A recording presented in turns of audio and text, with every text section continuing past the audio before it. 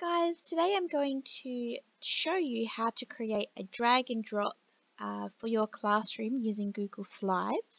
I created this maths one as a graphing lesson for my class. The great thing about it is they're able to manipulate the fruit onto the graph without the full graph moving or the little text boxes moving. This allowed for our class in real time to collect some data about the students' favourite fruit, and then that led us into some conversation about features of graphs. So without further ado, let's get started.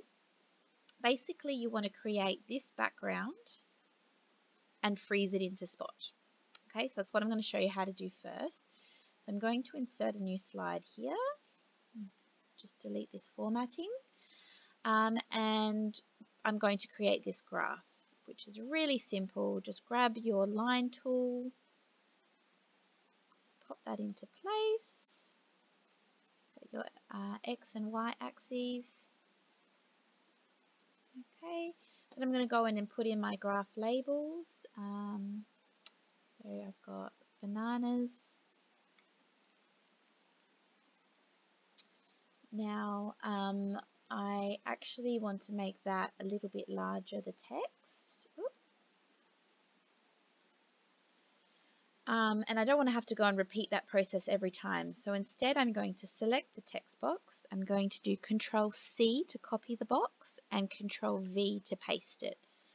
I'm then just going to change the word to apple. Kind of align that properly. Okay, and then again I'm going to paste that original box and change the word to pear. Great. Okay, so I have those. I'm now going to give the axes some labels. So this one I'm going to call type of fruit.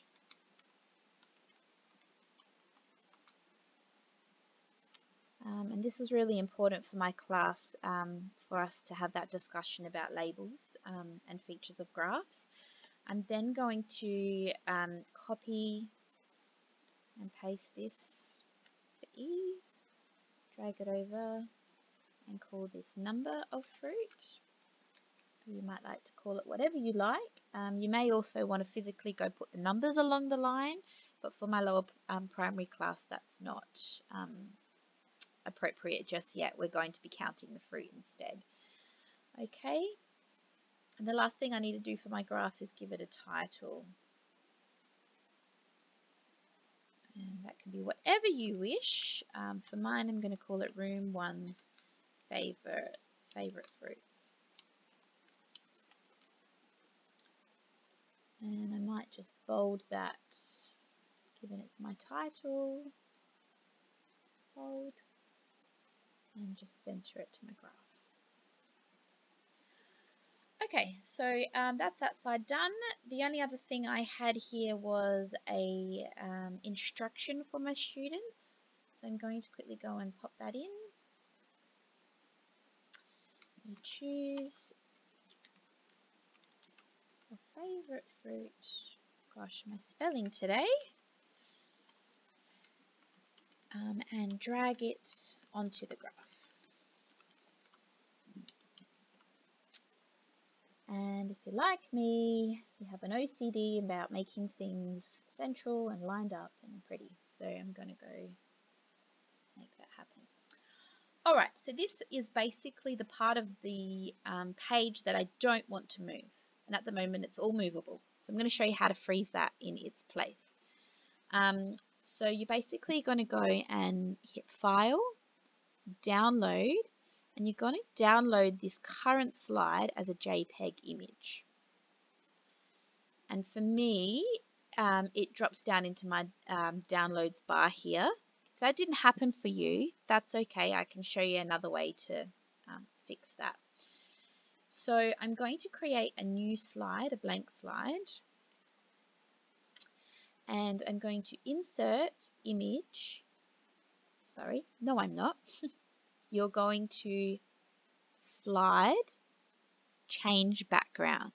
If we inserted it as an image, then they can still move that image around. If we insert it as a background, the picture stays put on the background without being able to be moved. So you're going to hit Change Background. You're then going to choose an image. It's easy for those who have it downloaded onto this bar because you can drag and drop it. Okay.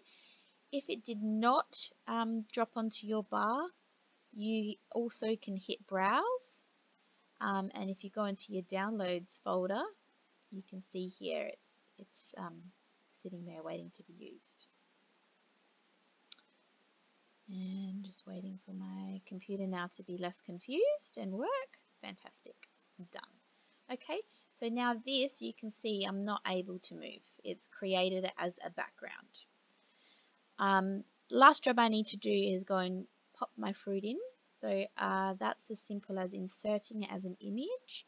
And I'm going to search the web for my images. You may already have your images saved on onto your computer, so you can do it that way, but I don't. So I'm going to search. And you can see here I've already previously searched for pears. I'm going to start with apples though, because that's just what I want to do. So apple clip art, select my apple and insert.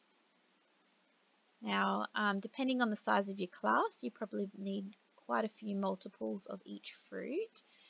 Instead of each time inserting the image over and over again, you can instead select the image, Control C to copy, and Control V to paste. Okay, so I'm going to paste lots of copies, and I'm going to be all OCD on you and line them all up. But you may not want to be OCD because you may be rushing through this before your lesson, and you may just want to throw them in as a bundle, and that's okay too. A couple more copies here. Alright, so I've got my apples. I'm then going to go and insert my bananas.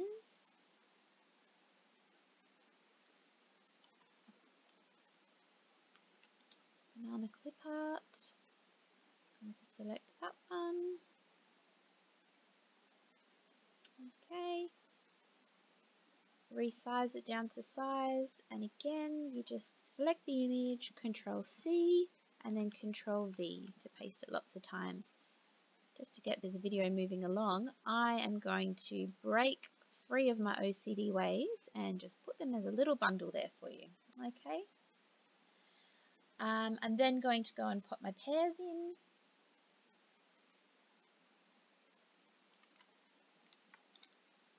Okay, select my image, insert.